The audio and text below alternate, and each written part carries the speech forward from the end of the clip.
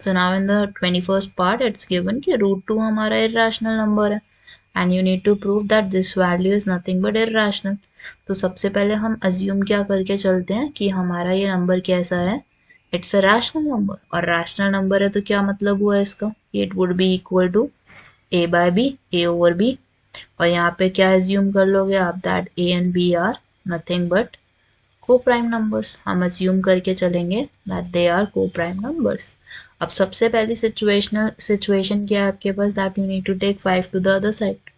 So left side पे आपके पास क्या हो जाएगा, -2 a over b is there, -5 is there.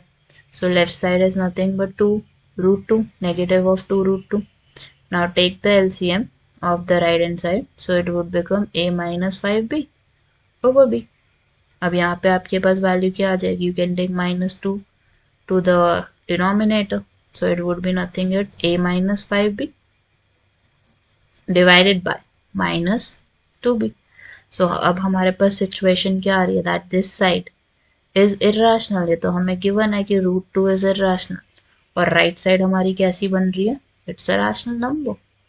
So this contradicts the statement, and if it is contradicting the statement, ये दोनों values हमारी इक्वल नहीं हो सकती क्योंकि एक irrational है और एक rational है.